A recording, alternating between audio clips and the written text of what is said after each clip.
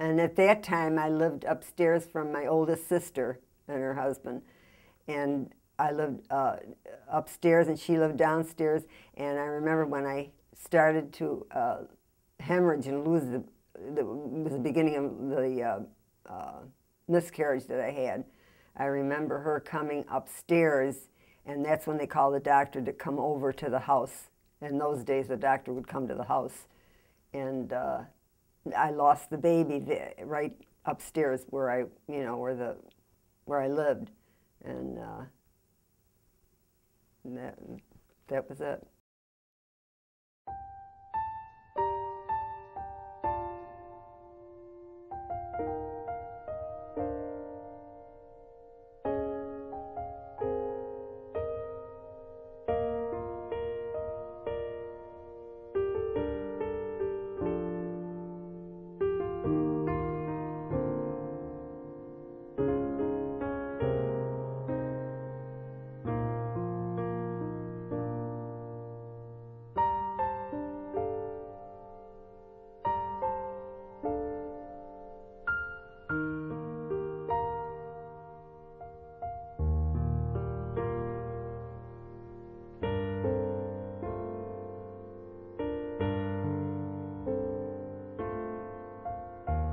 I hoped that I'd get pregnant again.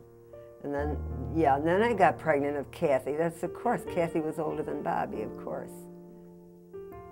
Every pregnancy that I ever had, I always worried that something would happen, and I was so pleased when they were all born, and first thing doctors did was check them all out. Cathy was kind of a normal pregnancy. It was after that she was born that they found out, as a baby, she was 3 months old and she wasn't eating that good. That's when they found that she had this, what they called Cooley's anemia at the time.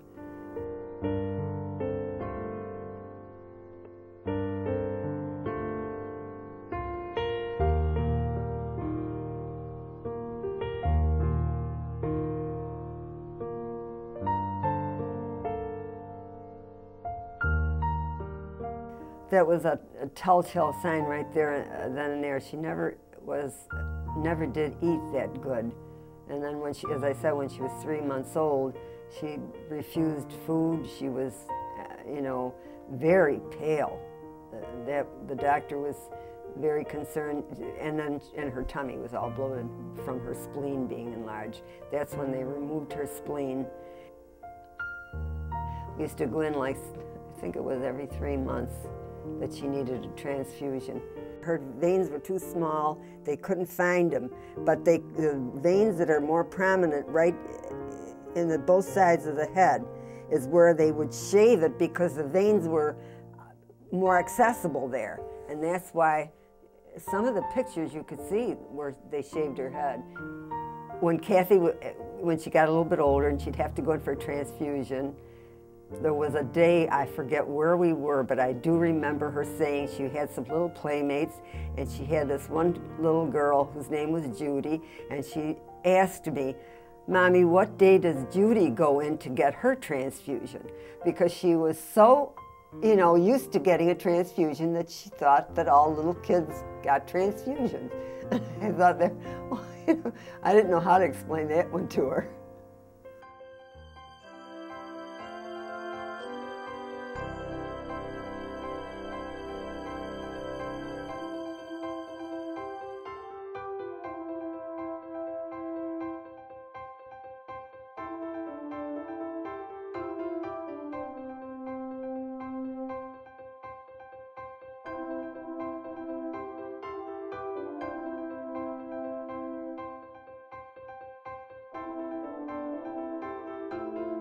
She was a happy little kid, I'll tell you that. She lived life to the fullest.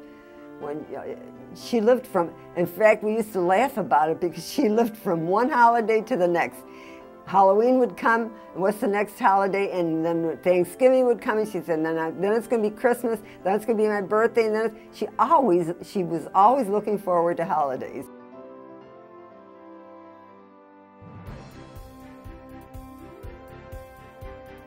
Everybody loved her so much, and not only because, she was a very lovable little girl, too. You know, it wasn't just because of what she had that they loved her. She was just a loving little girl. She was a lovable little girl. And everybody just took to her. She always said she wanted a sister, always though. Even as close as she was with Bobby, and then Mark being the baby, she always wanted a sister. She always wanted a sister. That's why she used to sing Cathy, and she wanted a sister called Karen. That's why Karen's got her name. Because she always said, I want a sister. And we'll be Cathy and Karen, our sisters, and we'll sing Cathy and Karen, our sisters. The name of the song was Frankie and Johnny Were Sweethearts, I think it was. I said, you know, Dr.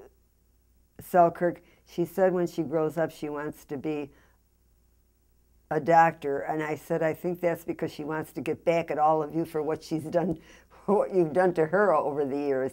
And he said, don't plan on her being anything. He said, she might not have that full life. I said, oh yeah, she will. No, I thought she'd outgrow it. I was in, not that anybody made me think that, but I just kept thinking, oh, when she gets older, I bet you she'll outgrow it. You know, that she might outgrow it, or not need the transfusions as often. And nobody told me that. I just figured that myself. I just kept thinking, oh, you know, when she gets older, she'll probably outgrow it. But Judy Riemann was her best girlfriend. As a matter of fact, the night Cathy got real sick, she had come from a movie with Mr. and Mrs. Riemann and Judy. They took her, and they took Judy and Cathy to a movie, and I don't remember what the name of the movie was. And it was on a Sunday, and when they got home Sunday night, that was her last night home. No, it was funny because she was feeling pretty good. She came back, came back from the movie, and I'll never forget her words to me.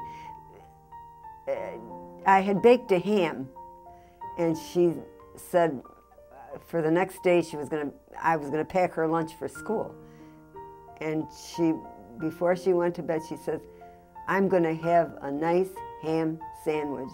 I remember those words as clear as anything. She went to bed saying, I'm gonna have a nice ham sandwich. And then during the night, she started to have a fever. She got real hot. And of course, with her, she got fever. Anything happened with her, Dr. Selkirk wanted to know immediately. In fact, I called Dr. Selkirk in the middle of the night, and he came himself. He came himself and brought her to the hospital. And Aunt Julia went with him to the hospital. And then she was with him and with Grandpa. They were with her because I was pregnant of Karen. Yes, I was pregnant of Karen. They went to the hospital with her, and when they came back with Father Snyder to tell me that she had died.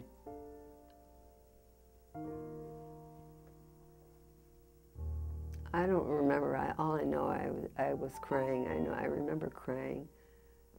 I remember crying, but I remember trying to not to get that upset because I was pregnant of Karen, and I didn't want anything to happen to that baby. But I remember I was crying.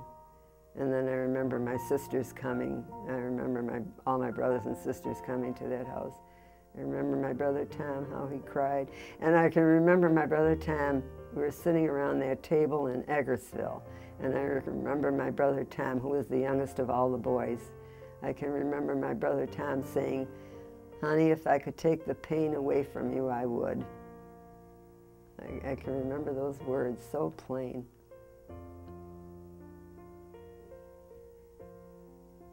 It's funny the things you live through in your lifetime.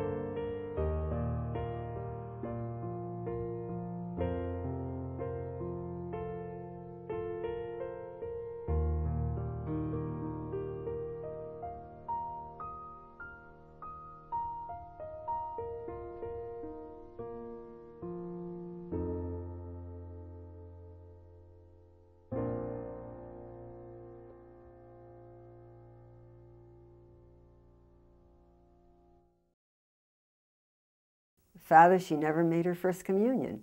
And he said, what better way of making it than in front of God? I'll never forget that. I'll never forget that, never. What better way of making it than in front of God? I can't imagine, this might have nothing to do with whatever you're recording, but I can't imagine a world that's been created by a loving God that would give you a child as special as she, and then that's the end of it, and that's the end of her, and that's the end of me, and that's the end of life. No. That would insult my intelligence. So no, yeah, I expect to see her again for sure. I have I'm so sure of it, I would bet my life on it. Oh, you left me too soon, honey. I wanted you to have your sister. I wanted her to have that sister she always wanted and have some nice times on earth with her. But that's maybe in the future, who knows. She died September 21st, and Karen was born November 15th.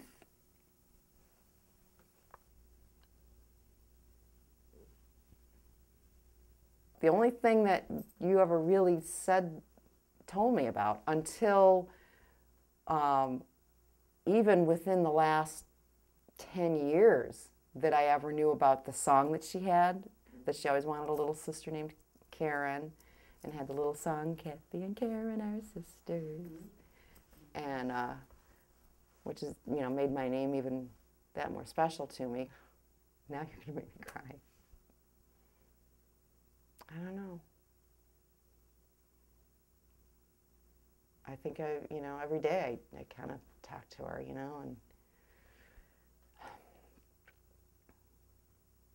I think I would just sit down and want her to hold me, and I would just cry everything out. That you're gonna make me cry, aren't you?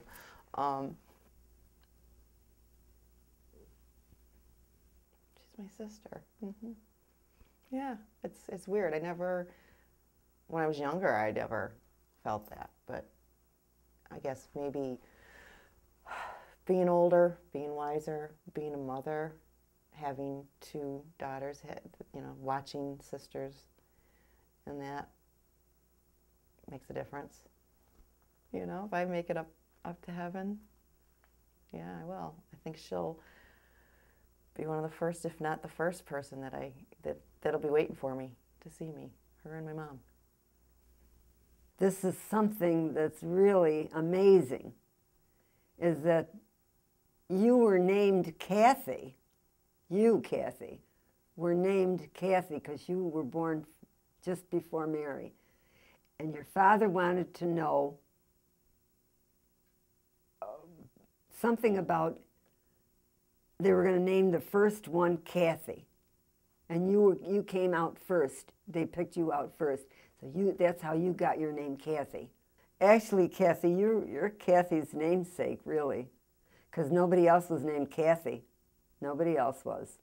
And your mother wanted it to be. If she had a girl, she was going to name it Cathy. And you were the first one out, so you were the oldest of the two of the twins. So you got the name Cathy. Yep.